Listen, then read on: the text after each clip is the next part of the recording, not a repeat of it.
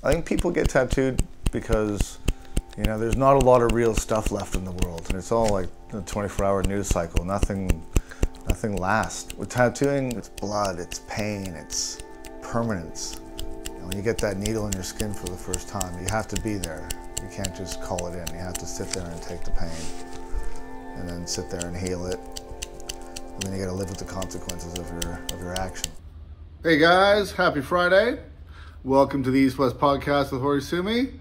Today is my 50th episode, and I'm super stoked. It's been a bit of a journey. Been doing these for, I think, a little over a year now, a year and change. So, a bit of a milestone for me doing 50 episodes. And today I have a real special episode. Today I've managed to secure an interview with prolific tattoo artist, painter, sculptor, tinkerer, artist.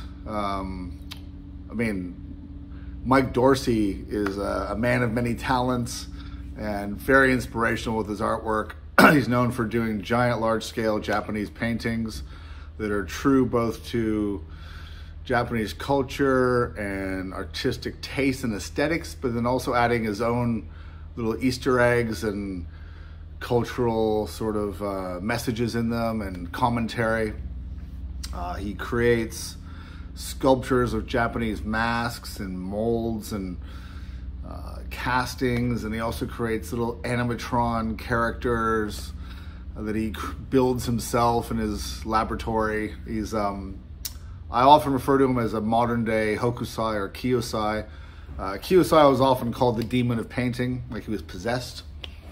And I see Mike in the same way. And we had a great conversation about his artwork and his passion, what drives him, his eccentric view of how he works and sleeps and gets doing what he does. So yeah, I think you'll enjoy it.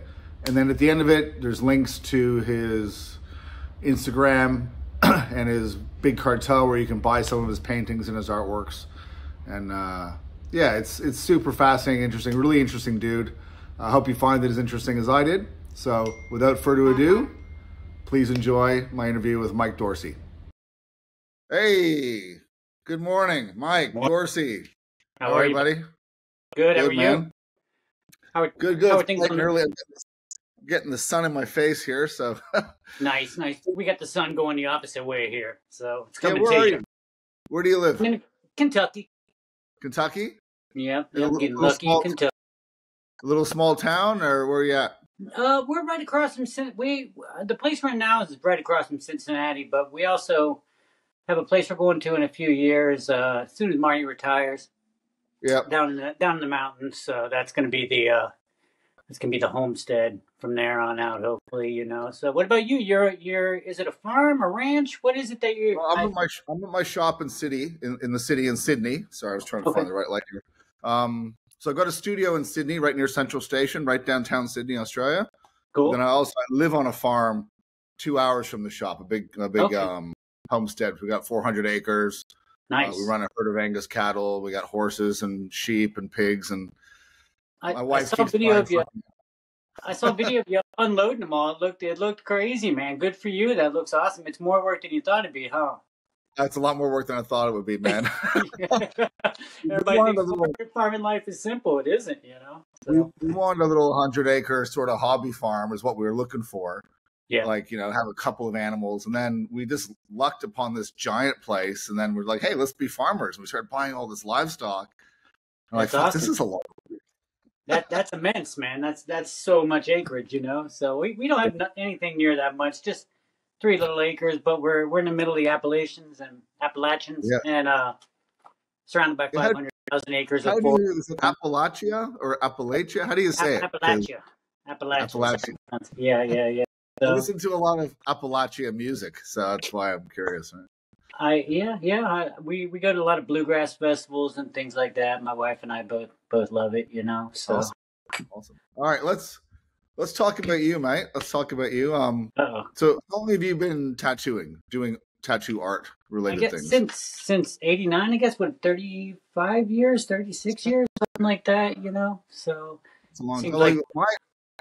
My knowledge of you, I bought a book that you made. I think your first book full of onis. Yeah, yeah, that was a long time ago. I didn't know who you were, and I bought this book. And for Threw people it who away. don't know, you for people who don't know who you are, you create these giant, large scale paintings that are just epic. Thank All you. of like on and on. It's like you never sleep, right? And I've heard stories that you don't actually sleep. I Right? do. I sleep in blocks. I sleep in very small blocks. I've heard this because tell me your theory. I don't want to repeat what your theory is, but tell me your theory. I don't know. I don't think we're meant to sleep for 8 hours at a time. I think that's more for maybe commercialism, things like that. But no other animal sleeps that long. I'm for a long time I was on a schedule where I'd be up for 5 or 6 hours, take an hour nap, and continue the cycle. And I'm just asleep long enough for a quick dream. I wake up, I feel rested. It's the most productive sleep schedule I've ever been on. If I'm tired, I just take another nap. It's very simple. But I think when you sleep 8 hours, it takes you a good hour to fully wake up. And on this sleep schedule, I'm fully awake within 5 minutes. I'm never really tired. I think I'm focused on work much more. But yeah, that just happened from insomnia. Really, I forced myself to lay down every couple hours and rest, and then eventually rest became sleep, an hour's portion of sleep, and it's like I said, it's super productive, but at the same time, it's very confusing because I don't have a giant block of sleep to break up the day, so I often have no clue what day it is, things like that. This is my new studio space, but in the one previous, it was like a casino. I had bookcases over the windows. I didn't want to know what time of day it was. I wanted to. So I literally have no clue what day it was, rarely what time it was. And Right.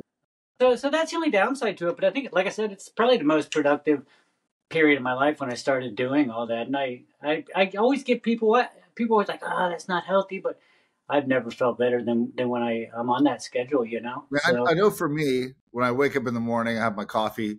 That's my most creative. I want to go paint. I exactly. want to go draw. I want to go work out. I want to go Hmm. do stuff for the first 2-3 hours. I feel like really energized to be creative, right? Sure, sure. And And that's the I've beauty of heard it. I'm I've heard it's stories about you perpetual that morning for me. yeah, that's the story I've heard that you make yourself 3 mornings a day, right? Yeah, exactly, Having these little exactly. naps and waking There, up and being energized, right? And yeah, it yeah. shows in this prolific body of work that you've made. I mean, I'm Thank astounded you, because that Oni book, those are good drawings, but you've come a long way since then, man. thank Like you, this shit's out of thank you. fucking control. And I'm I gonna put the appreciate. links to your art and your social media, and if you have a website, we'll put it at the end so people can go look. But I mean, you go do all the conventions, you take these giant, large scale paintings with you, and do Mhm. these big art exhibitions, and you seem to just paint. I mean, you do some tattooing as well, I think, but you post I your paintings much more. Yeah, I do a lot of tattooing actually. I don't post much of it. Social media is kind of it's kind of a beast that way. It people. It's weird. It's almost like a tattoo contest every day. Oh yeah, it's And a popularity contest, dude. clients tend to look at their tattoo, how it did online, and compare it to other people's, and it's not that way. It's a very personal thing. I don't think what people on other than me and the client, because we have that relationship from tattooing it, but more so for them, it's what they think about it. People base too much of their self importance or self reflection on social media and things like that. So I don't want to include my tattooing and all that. Painting is I certainly get more reaction from painting, so that tends to help me. But yeah, it's something I don't No, really want to delve into. you're right, and that's a really good point. And I talk about this a lot as well. As that, a back piece that might take me or you 150 hours, 100 hours, and people see them all day, and they're just like, oh, back piece, bodysuit, bodysuit, bodysuit, bodysuit, bodysuit. Sure, Whereas sure. before, when you and I started tattooing, man, you wouldn't see that shit anywhere, right? You had to Yeah, go buy a special book in Japan to see sure, 3 or 4 of those. And sure, now sure. there's so much stimulation with these people on Instagram, and for kids and adults as well, that it loses its power, right? Like you It, said, it becomes a popularity contest. People are comparing a tattoo you've done against 20, 30 other people they follow, oh, I like that one, I don't like that one. And I guess you're right. I mean, in the sense that if you're putting it out there, then people are comparing what, you know, the reaction they like, oh, Mike did a tattoo for me, but I'm not getting, only got 50 likes instead of 100 likes. Yeah. And it kind of starts fucking with their head. Did I not get a good tattue? You know what I mean? Sure. And that's a good point, right? You know? Yeah. You know, it's weird. I think how things like Instagram have affected tattooing in that aspect that, you know, I'll see a bodysuit, somebody's like, I finished my first bodysuit, you know, and I'm stoked for them, even if I don't know them, because I remember that feeling like, I finished it, you know. Just the amount of dedication between client and tattooer to achieve that is pretty immense, you know. But they'll put that up and say they get, you know, 100 likes, but then a toaster the size of a postage stamp gets 500, you know. And I'm like, what, you know? Line, a little straight line, 15,000. Yeah. Oh, yeah. I understand it, but so I think Instagram's kind of taken on the role to where, I mean, tattooing has taken on the role to where tattooing is become the Instagram parameters. You know what I mean?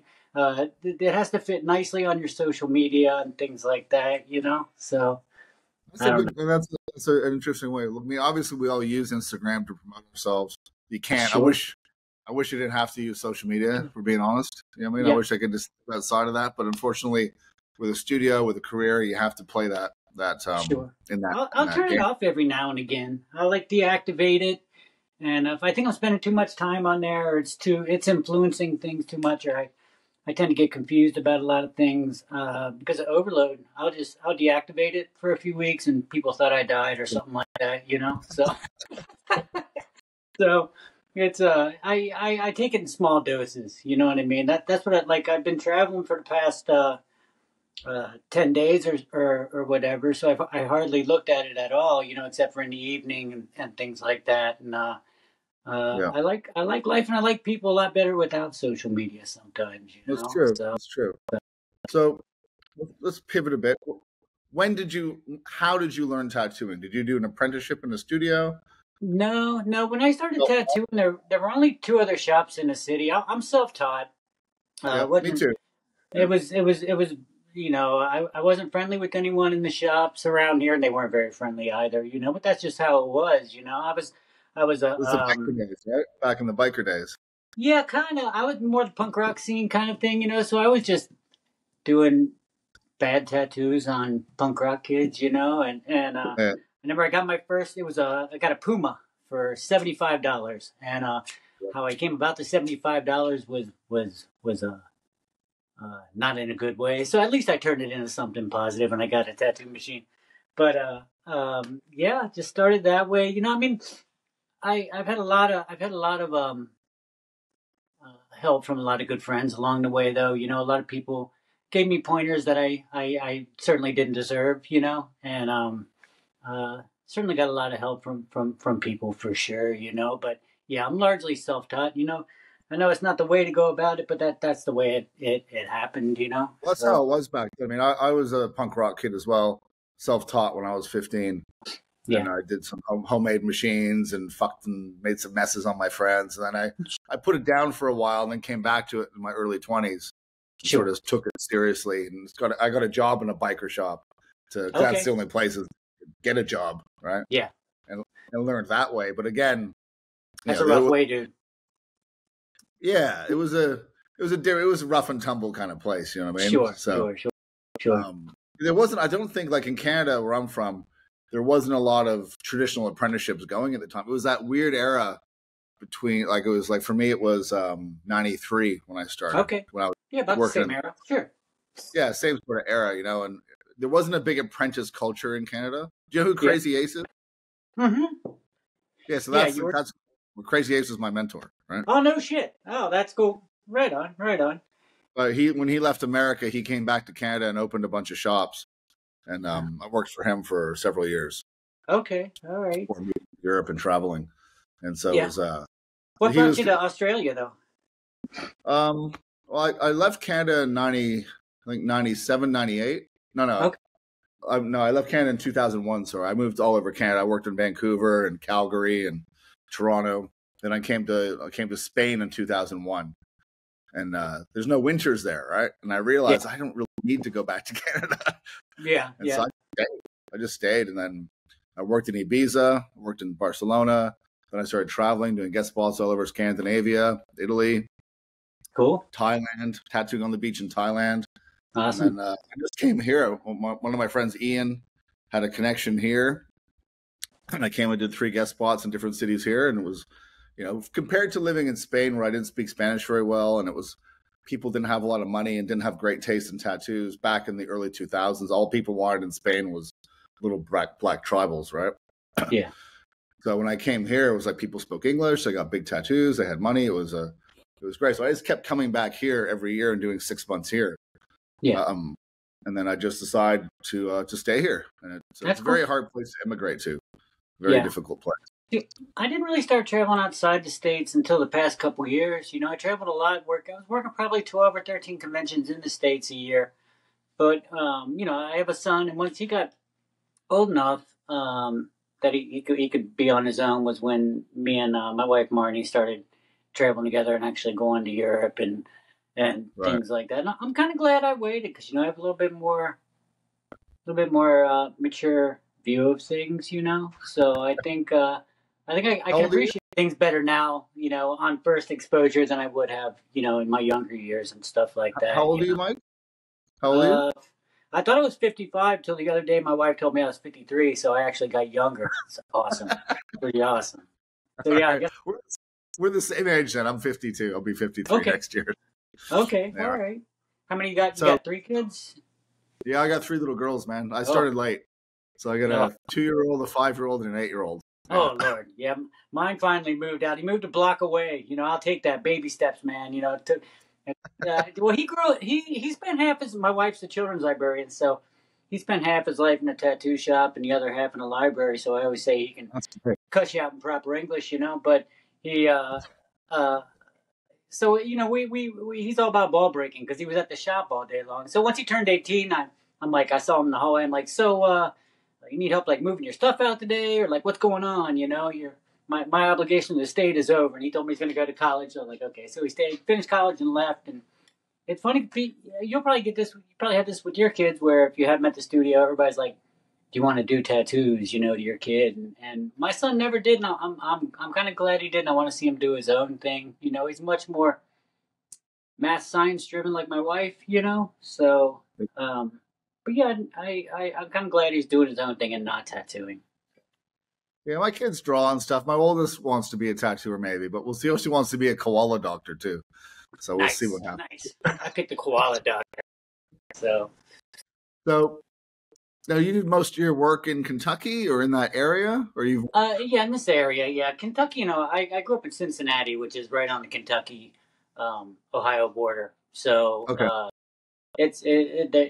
I'm as south in Ohio as you could get. So we just moved over to Kentucky a couple years ago, and people were super nice, and I'm like, let's move further into Kentucky. I was wanting to move down to Tennessee because I was like, if people are this nice down south, let's go further down south, So it was kind of amazing what 3 miles in a small body of water will do, So. And there's a big tattoo culture down there. People want to get tattooed.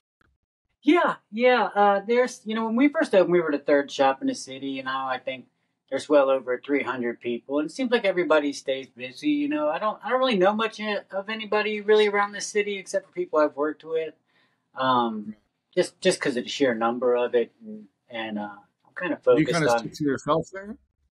I do. If I'm getting ready for an art show or something, I'll go 3 months without leaving my house. So. My wife won't buy cigarettes for me, so that's the only time I leave the house is to go get cigarettes. But literally, I'll go 2 or 3 months. Pretty solitary person, I don't venture out too much. I'll go to diners and stuff to eat just to people watch. I love people watching, and so that I don't necessarily need to interact with them. I just need to be around people for like an hour, Yeah. But other than that, I really. I'm a pretty solitary person, really, So, I look at you. I've watched your career trajectory from afar, and I often tell people you're like a modern day Hokusai or a Kiyosai, just like this dedicated craftsman that just because Hokusai sacrificed everything for his art, as did Kiyosai, and I look at you and I watch your time lapse paintings and all this little tinkering, the sculptures you make, and the little moving fingers and stuff on these. Like what do you call it? Animatronic? It's not robotic. Automatons. Yeah, they're precursor to robot. I mean to computers, really.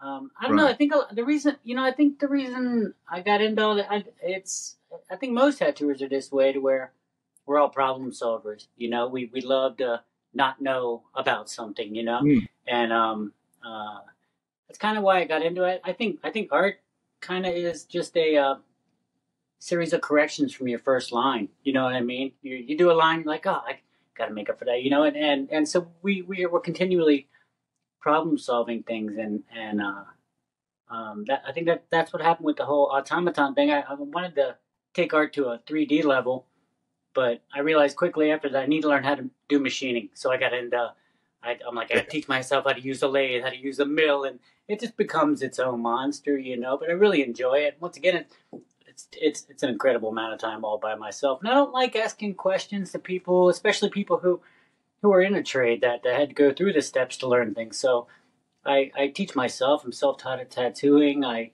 taught myself how to do what little bit of metal work I can do, and I think I learn it better by learning on my own. You know, there's nothing better than after your 1,000th failure to finally get it right. You know, and yeah, you don't forget those stuff. For me, with Tabori is the same thing. You know, I got taught the basics by Horikoshi, and then and a lot of it was wrong because he was just learning as well. So he'd been a machine artist for 15, 20 years, and he had just started learning Tabori just a little bit before me. So the needle technology he gave me was not great. So once I had the basics, it's taken me, I've been doing it for 6 years now. It's taken me probably 4 years to get my needles right, where I'm happy with the outcome. Gotcha. And then same as you, I wanted to start making my own tools. So I started making them out of bamboo, and then I started making them out of metal now. So I bought a mill and a lathe and self-taught myself how to machine aluminum and steel to make tools. So you're right. It is a problem-solving thing. I never thought of it that way before, but I like making all my own stuff. Sure. You know, so I make something else from our generation now. You know, I think we, at that time, you know, we didn't have all the supply companies that we have now. So it was a lot of big borrowing steel from other things. You know, ink caps are just glorified hydraulic caps, you know, so you had to find... You buy them at the gas fitting place. Sure. And I think there's a certain magic to creating a tattoo from its base ingredients. We made the needles, we made the pigments. In some cases, we were able to make our own machines. And there's a bit of magic that I think has been lost with the evolution of tattoo companies and things along those lines, where, you know, everything's readily packaged and handed to you. So there's that weird sense of pride you get when you're like, I actually built everything to make this tattoo. You know, all the stuff nobody saw behind the scenes that you sweated about and got flux in your eye and pigment in your ear and stuff like that. I still make my own ink. I still make my own ink. I still make my own Tabori needles. That's awesome. Yeah, you're right. It's all that behind the scenes stuff. Like you said, I take pride in the fact that I make all that stuff, and it's this good feeling because, you know, I still laugh when I see guys pulling out bottles of stencil stuff, you know, that they bought for $20 for a bottle. Fucking use Dettol, dude. It costs nothing. Oh, you speed stick, dude. You know, I the other day, I had no stencil stuff at my farm studio. I had no Dettol at my farm studio. I forgot it, and I went and got my fucking Old Spice stick and was using that. Right? Nice. It works like a dream, dude. It totally. It actually works better than Dettol. It does. Every time I smell a Menon Speed Stick, I still think of my very first tattoo because that's how it was put on. You know, that's how it was back in the day. Yeah, totally. But I don't know. I remember when I used a pre-made needle for the first time, and I'm like, this kind of doesn't work very good, you know. And the person I borrowed it from, she's like, it takes a while to get used to them. I'm like, does it take you a while to get used to them, or a while to forget what good needles work like? Which one is it? You know, so it's right. It's a catch-22, you know. Nobody's got time to make their own needles, but they'll sit on Instagram for 4 hours a day. You know what I'm saying? So, whatever. I'm not gonna judge. Yeah, no, that's a fucking good point, dude. Everyone's like, "Oh, the flux smell." Fuck, come on, you smoke cigarettes, dude. Yeah, right. Yeah, totally. I'm no health nut. That's for fucking sure. So, I'm a bit of a mix, man. Like I love nicotine. I love caffeine. you know. Sure. But Yeah. I try to eat well to offset that, right? Everybody's always sending me all this, like how to quit smoking stuff. Like I want to quit. I'm like, when did I ever say I want to quit, man? I still enjoy it, you know. So sure, it'll kill me, but I'm making an informed decision. But yeah, I don't know. I have my own place for like 23 years. You know, I was a horrible businessman, Kian. I have no place owning a shop, but I managed to keep it open for 23 years, and uh, finally, my son graduated in high school, and I wanted to move on to something else. So I went to go. Literally gave that to some friends who weren't happy with where they were working, and I just took my machines and or some artwork and was like, "Here you go," you know, and left.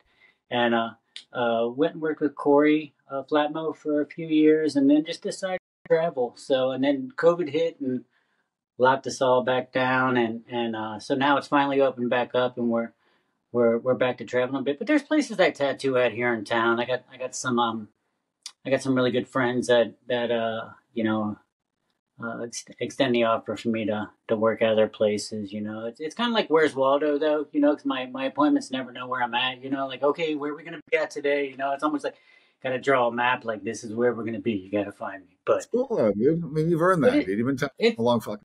Nah, it's very. I try to keep things loose anymore, dude. It's like when I have appointments, I really don't give times, really, you know, which makes a lot of tattooers crazy. I'm like, just be there early afternoon or whatever, you know. So somebody once told me a tattoo works best when everybody is willing to and can be there, you know. And I think that's true, you know. I don't like to make a lot of plans because nothing can go wrong if you don't have plans.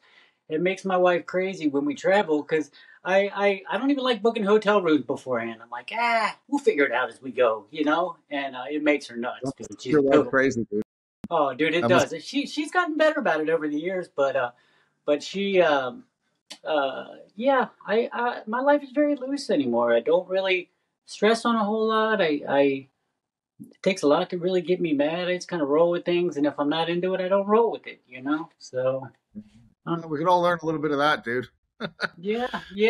I got tired of getting mad about things, really. I think is what it came down to. I'm not sure. Yeah. I mean, look, I got a big shop here. I got, you know, at any point in time, I got 10 or 15 artists here. Wow. Wow. That's a yeah. It started off smaller and then I expanded and it just kind of grew. Yeah. And everybody, good core group though, yeah? Yeah. I got a good core group. I've been here 10 years this year. And so I've cycled through a few different crews. And when I first opened the shop, you know, it was like, this is my tattoo family, and people would work for me, and I would treat them like my brothers, and I would do everything for them. Sure. And then when they'd fuck me over or they'd go work somewhere else, it used to cut me. You know, I used to take it real personal, and it would upset me. You know, and so I had to learn how to let go of that and just let people be people. Sure, and, a little less control and a little less fucks given. So now I think I'm in a. I think when people leave the shop, you know, we do take it personally, but it's kind of like you're breaking up with a girlfriend. You know, you go through the same stages where, you know, at first you're like, it's cool, but then a week later you're like, dude, fuck that, like what the hell? And then like 3 weeks after they're gone, you're like, I kind of miss them, you know. And then a year after that, you're like, you see them out, you're like, hey, what's up? You know, give them a hug or whatever. But yeah, I think once I realized that, you know, everybody's not on the same path I am was when I learned to be okay with it, you know? It's That's the thing. So, yeah. Exactly and you can't take it personally. I think 3 years tops is normally the most you work with somebody. I think after that, you sapped everything to a healthy point, you know? You sapped everything artistically off each other as you can, and you've heard their stories 20 times, even though you act like you heard it for the first time 5 minutes ago, you know? So... but no, I think a rotation of people is important. You know, I think it keeps a shop fresh. You know, so see now we've just got. Well, when I opened here, it was very. I mean, I'm sure you've heard the stories of Australia and the biker culture here that controls everything. Yeah, and that. So when I opened this, they just changed the whole system here. They made it illegal to be a tattooer if you were a criminal, right? Okay. So if you had any criminal records, you can't get a tattoo. They brought a tattoo licensing scheme in, right? Really? And so, oh, dude, it's wild, right? So to be a tattooer here, I got to get fingerprinted and get a 6-month background check by the federal authorities, right? Wow. And it's wild. Yeah. Check it out. So my tattoo license, no hygiene check, no qualification, no nothing, no artistic nothing. It's just, I'm not a criminal. I'm not a biker. Right? Huh. And so when I opened this place, they were still getting the bikers kind of out. So that's why I'm in the third floor of a warehouse, cameras everywhere, because there was a lot of shops getting extorted and burnt down and that kind of thing here, right? So all the big shops in the city here are all in warehouses, right? You see very few street shops, like one or two, right? Okay. But in the last 10 years, since that's all gotten all the criminal element out, now there's shops sprouting up everywhere, hundreds of shops. And tattooers were for that. What when it all went into legislation, or I mean, like I was never. I don't know what the word for it is. I'm completely anti-regulation, right? I'm all about. And I fuck the regulation. And we've got these tattoo groups here in Australia that lobby the government for more regulation, right? Like, the shit in Europe with the pigments, right? Yeah. Where they're trying to ban all the inks. Well, we had people here that were talking to the government, trying to get them to stop allowing tattoo ink to be sold on eBay, right? Because those were bad inks. So the government took that advice and went, oh, maybe we should look at this. And then they tried to ban all the fucking inks because they're all dangerous. Right? So that's why you should never talk to the government. You don't ever call the police and you don't talk to the government. They're not your friends. I remember when they started passing regulations here, I was against it for sure, because I knew, that they don't have your best interest in mind. They got your money in mind. That's for damn sure, But money in mind and control, right? Yeah, exactly. And it's eventually going to lead to who says who can be a tattooer and who can't, and that's a slippery slope to go down too, and so eventually it's going to lead to these tattoo schools, because they're gonna look to how were you trained and things like that, and a traditional apprenticeship will no longer be acceptable. We're in that sort of period now where there's no tattoo schools here really to speak of, but the regulations. I mean, now they've just changed the law again 2 months ago that in my state, to be a tattooer, you have to be a citizen or a permanent resident. So a lot of people come here to do like student visas or working holiday visas for a year or two. They can no longer tattoo full time. You can get a little short temporary license, but you can't get a permanent license anymore. So it's very controlled here, right? Yeah. Which isn't great. I kind of got no place. I mean, I'm not exactly on the up and up tattooing where I am, so I'm kind of. That's how it should be, dude. Yeah, that's how it should be. I don't want to say any more than that. I'm going to leave it there, but it's. That's why I don't post photos of my other place. You know what I mean? It's sure. It's kind of weird, that. Yeah, I don't see anything good coming from inviting the government into tattooing, but it is where it is. There's nothing I can do about it. So yeah, that's the thing, right? That's the thing.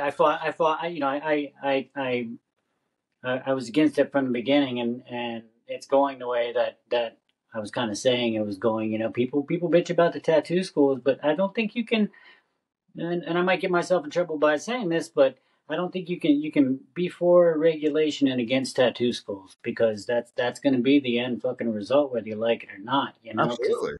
Yeah. But that's just my opinion. We'll see if it comes true. But no, that's absolutely true. Right? I'm all about. We grew up in that sort of punk rock anarchy kind of time, where the cream rises to the top, and you deal with things. Right? Yeah. Do you go back to Canada to tattoo still? What are the regulations like up there? I have no idea, dude. I know that the woke culture has taken over tattooing in Canada. Okay.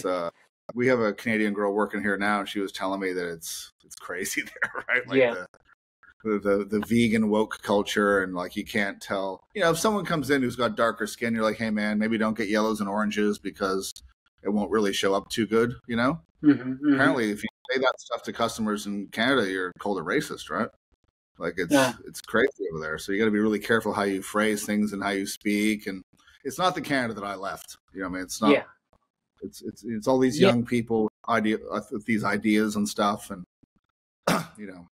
Yeah. I mean, like just want to give people good tattoos, right? With good advice. Sure, You know? sure. Canada hasn't let me in since I was 21, so you Oh, know really? they hold a grudge. So I'm not allowed to go back. I'm not allowed to go Why? back to Canada for being such nice people. They sure hold a goddamn grudge. But it's been over 20 years and they still won't let me across the border. But Have you come to Australia before? no, I was close. I was in Thailand a couple last week. I'm still trying to adjust to the time change. Normally I'm awesome with adjusting that, but for some reason going to Thailand just kicked my ass since I gotten back. But I didn't realize I was as close as I was to Australia. There were a lot of Australians there. I love Australian tattooing, and but no, I haven't been there. Literally on the other side of the world. So the flight to Thailand killed me. That was 27 hours one way and 32 on the way back. So and with my wife, she likes to go and she can't get any more than like a week off. So our time there is very limited, especially for the amount of hours, days it takes to fly there. So. Well, hey man, you're always welcome in Australia, dude. If you ever want to come visit, man. Oh, awesome! Thank you, man. I'd love to come see. I met you in Paris one time at that convention for breakfast, and we just talked for a little bit. But I've been following your work for a long time, and I watched the podcast with Alex the other day. That was really good. Yeah, he's a good dude, man. I like Alex a lot, dude. He's good people. It was a good conversation to listen to. But yeah, I've got your podcast. I mean your live feeds and stuff like that. That's one thing that with the lockdown and all that stuff. Everybody had a podcast or live feed, and that was kind of cool. That was about the only good thing that came out of that. Was sitting around listening to everybody bullshit swap stories and the aftermath from all that. And I hope that starts back up again because it was a good exchange. I think it was a healthy exchange. So let's get back. What's your? I mean, obviously, all your tattoo work is Japanese based. Uh-huh. All your stuff is on cultural Japanese artwork and stuff. So what's your connection to Japan? I mean, what got really, you? Nothing really. I remember it was probably 93, something like that. Remember the book, The Japanese Tattoo, that came out, I guess, late 80s. The big one. The big form. I went and saw a gallery thing of those photos, and at the time I was just doing, random American tattoos. And I went and saw it, and the photos were huge. I think they were actually Polaroids, but they were Polaroid.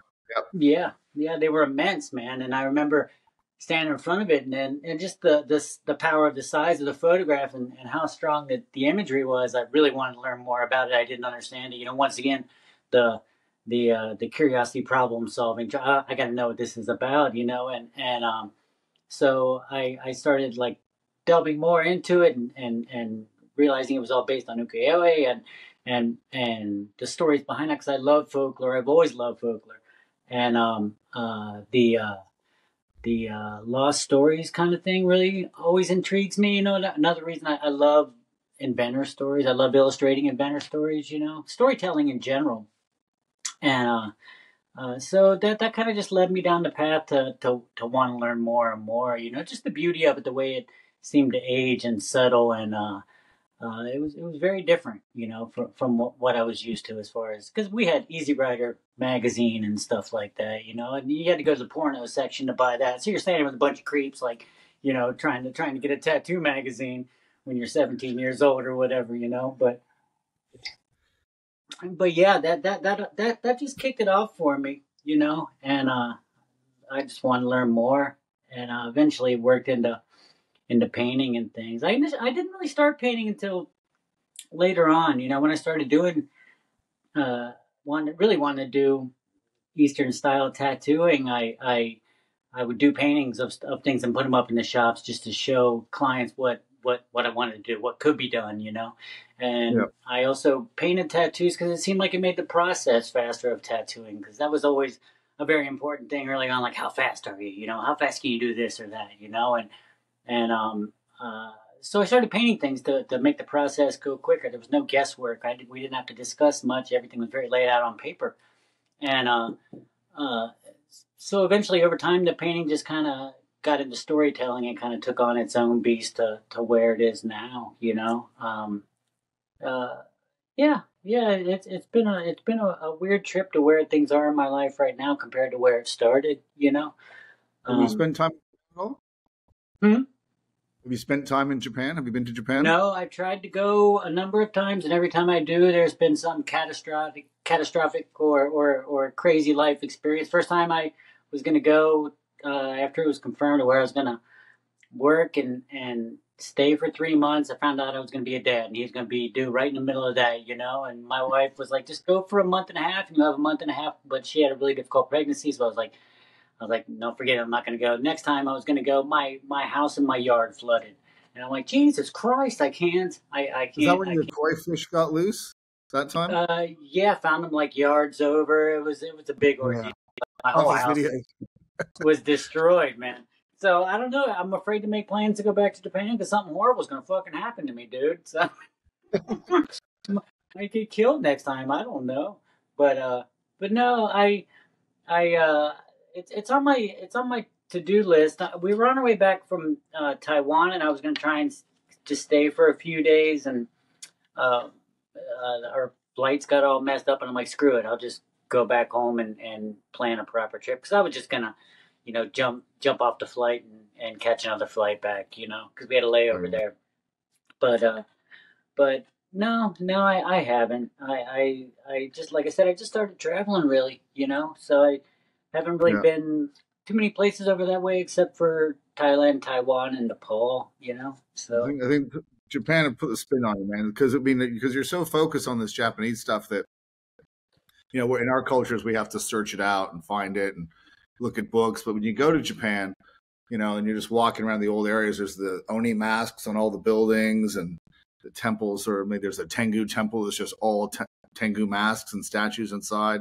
It's sure, just such a part of their culture, the stuff that we look at and revere and search out and try to yeah, replicate in our artwork. It's just everywhere there. I mean, koi sure, fish everywhere. It's a magical fucking place, right?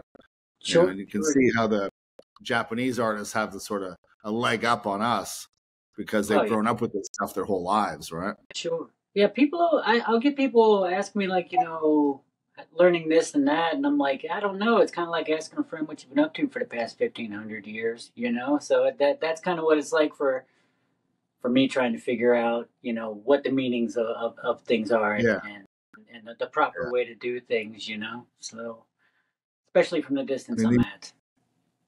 these masks that you make, these oni masks that you sculpt, and you're casting some as well. Was that right? Yeah. Yeah, I was doing that for a little bit. It was, I never made, I got into trying to sculpt for a little bit because it kind of rewired my brain for me a little bit. When you think about something in 2D like we do with tattooing and painting so much, it kind of it shocks everything in your head when you got to actually produce it in a 3D form.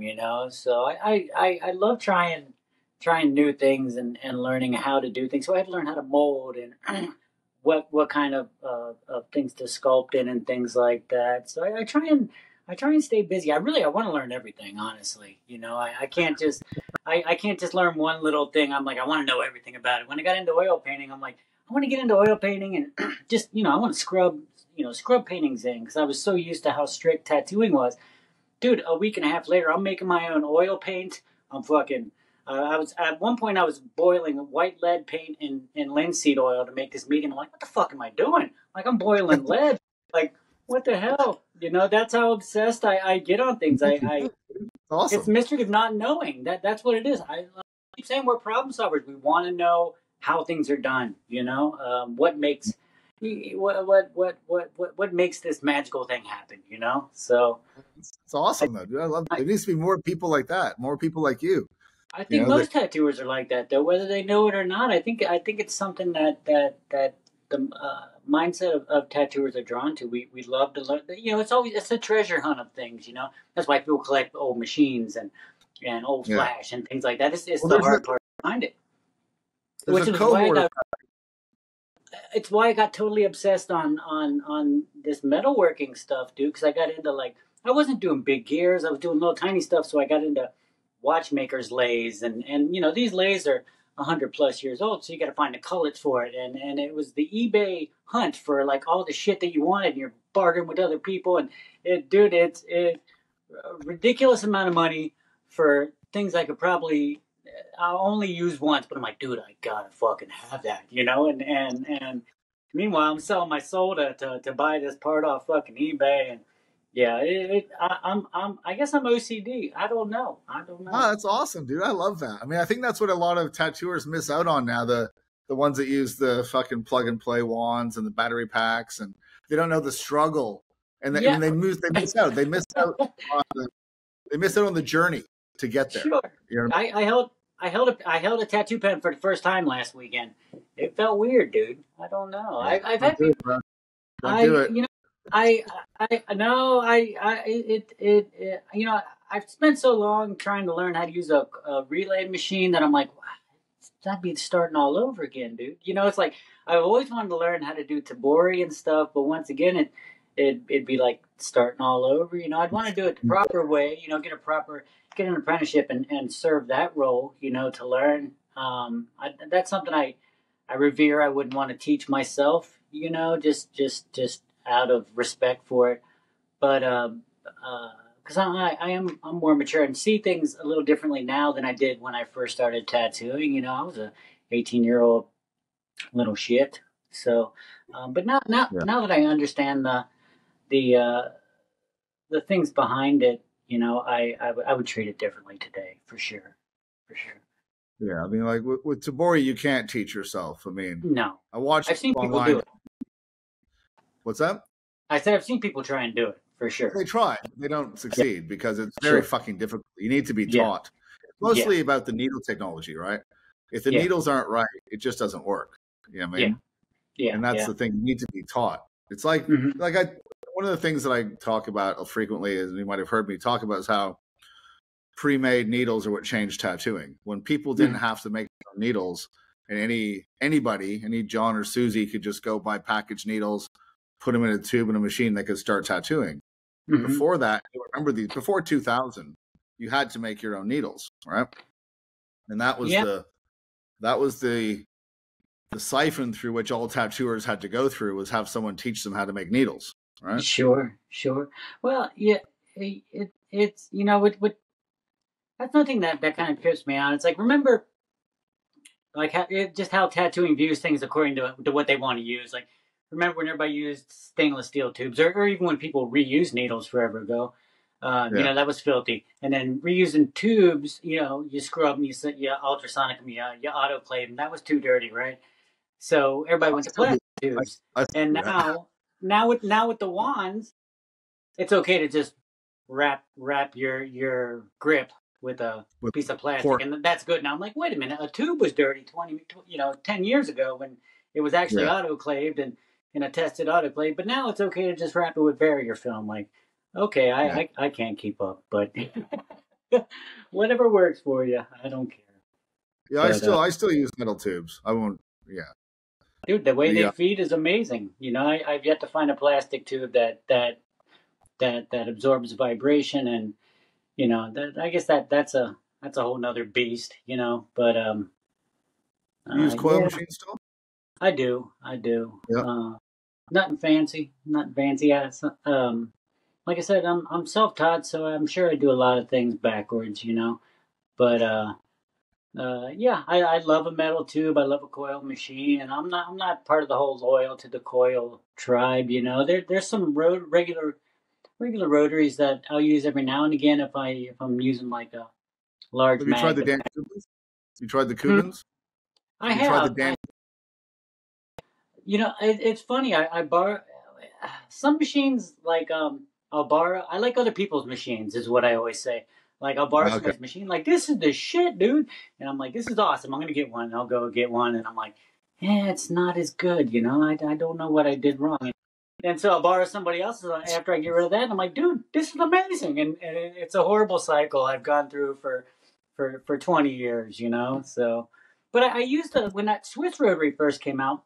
I used that for like a year exclusively, and I thought, I was working quicker and more efficiently, and I'm like, I'm gonna go back to a relay machine and see if my see if my hand cramps up, like it did when you first started tattooing. I was working on black and gray tattoo, and I'm like, first couple of scoops in, I'm like, dude, I've been tricking myself. Like, it wasn't easier, it wasn't more efficient. That give of a tattoo machine, of a relight machine. I missed that magic to it, I was totally brain fucking myself, by telling myself that this is better. We're all looking for that magic machine that'll, get you more efficient, get it in there better. But I don't know. I have no problem with anybody using anything. And there's, like people say, there's a million ways to put a nail in.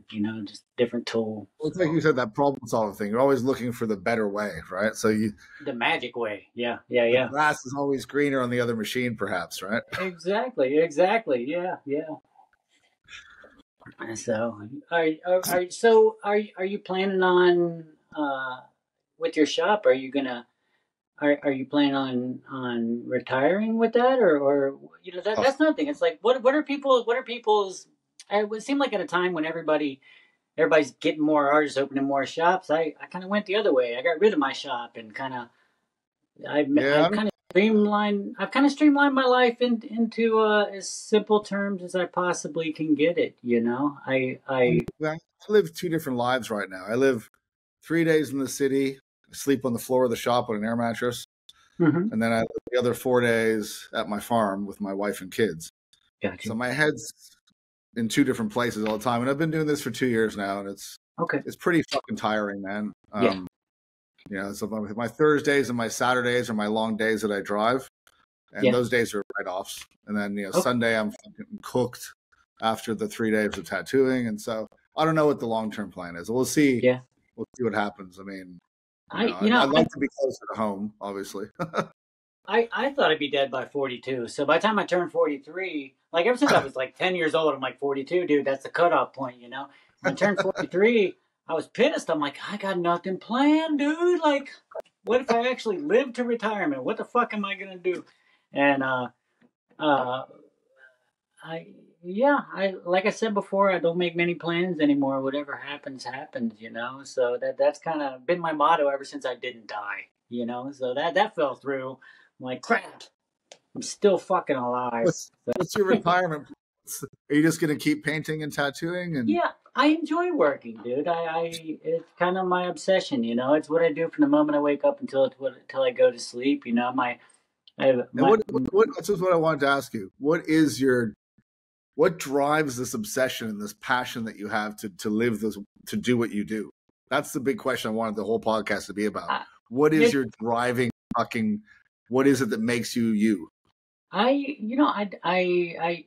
don't know. It's part obsession with things. I learn from one painting or learn from one tattoo. It makes me want to do the other, And I don't hold on to what I did before, as far as paintings and things like that. I don't hoard really, I kind of let them go. Yeah. I'll put a bunch up at once because I hate going to the post office more than goddamn anything, dealing with those motherfuckers.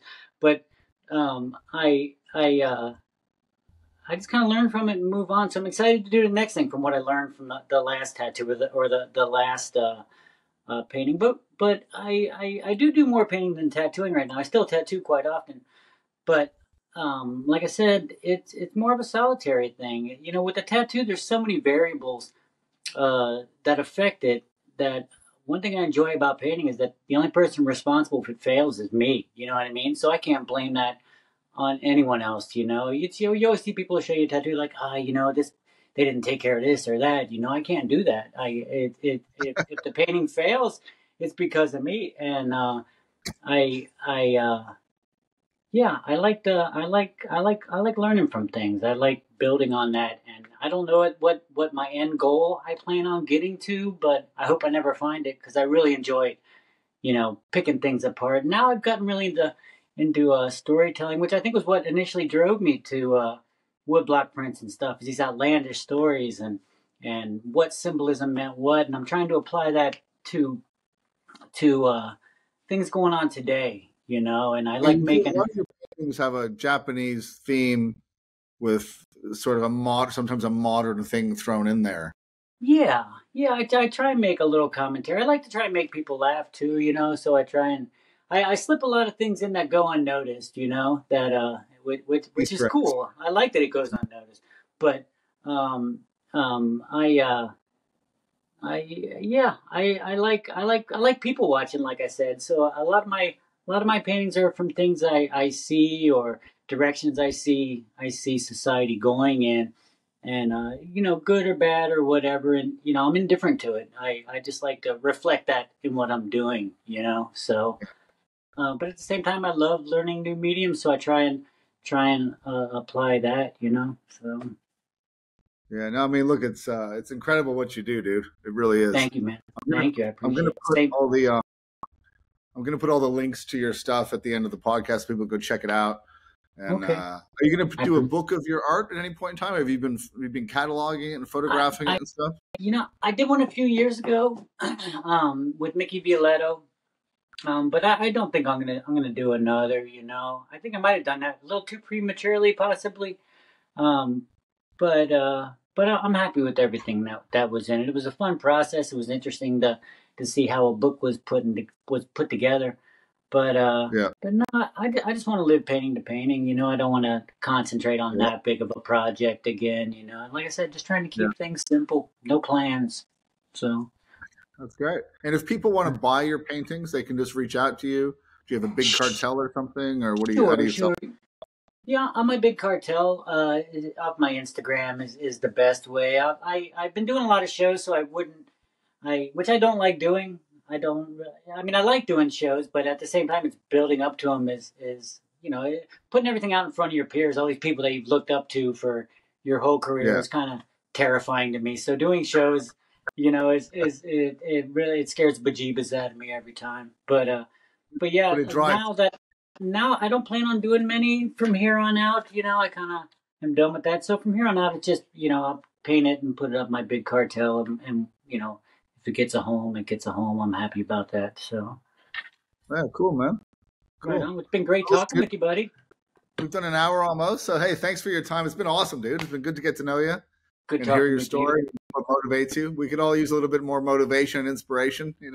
Oh, thank you, So man. Thank you. Love your work, and hopefully I'll make it to Australia one day. And you're always welcome here, bro. You can work here. You can stay on the farm with your wife. I have a second house on the farm, so you're always nice. welcome to come visit and hang out, and we can do some shooting and some drinking. I'm down with that. Awesome. All right, buddy. All right, thanks, brother. Take care. I We'll talk will. soon. We'll talk soon, buddy. Cheers, buddy.